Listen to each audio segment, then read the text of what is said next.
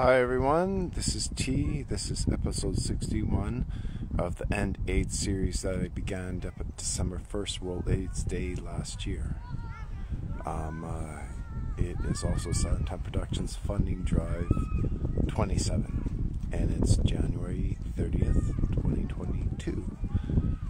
And it's nice. Hopefully I'll keep this video short because my phone gets cold, it shuts down.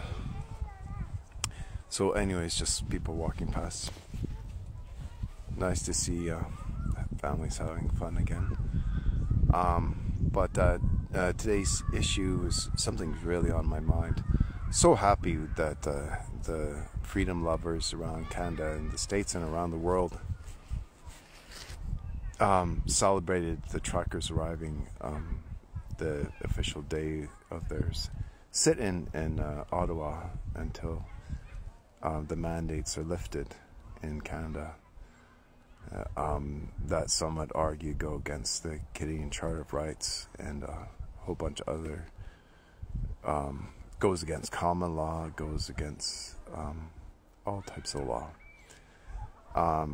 But there, it's a totalitarian move. If you support dictatorship, if you want to live in a police state, that's fine. It's good for you. Go for it. But I don't want to live in that. And the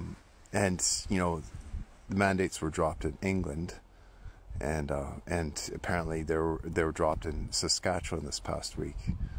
But they didn't tell you, both in England and in Saskatchewan, they introduced under the radar while everyone is distracted celebrating the lifting of the mandates. They introduced the compulsory digital ID for our citizens, or for residents in the case of Saskatchewan. It's just in England, it's not the rest of the UK, I believe. But that's where they're starting this, and that's what they want. Digital ID will be linked to your vaccine passport. They're using QR codes, same thing, to get in a restaurant. And it's in also with central bank digital currencies, trying to replace Bitcoin, which is decentralized and puts the power of the purse into the people's hands to control. It's not controlled by a central authority, such as central bank digital currencies, which aren't. Central banks are just a bunch of rich people. It's a private bank. It's not the people's bank. It's a private bank. People don't realize this.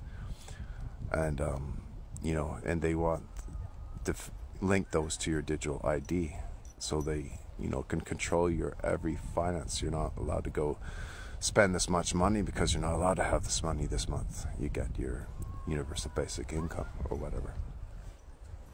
Or you're not allowed to travel out of this distance and your car will stop working. It's the digitization of everything, converging biology and technology together. That's not the world I want to live in, or my kids to live in. I love humanity.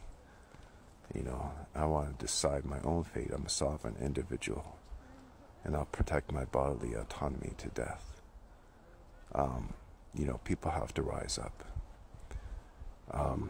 In Southern Time Productions Funding Drive 27, the time is now, but any angels out there in the world who want to leave a legacy for the betterment of humankind, human 1.0, not 2.0, then support. The time is now. This is 2 more days to the end of one more day to the end of January.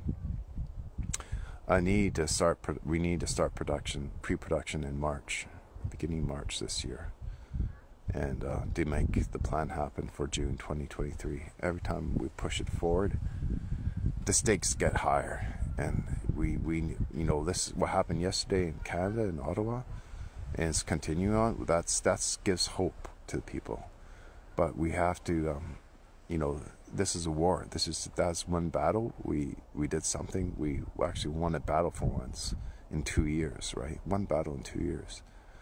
So it's like, but this war is going to go on for decades. So the society's bifurcated now. Know which side you're on, and go pro-life, pro-humanity team. Take care, everyone. Talk tomorrow.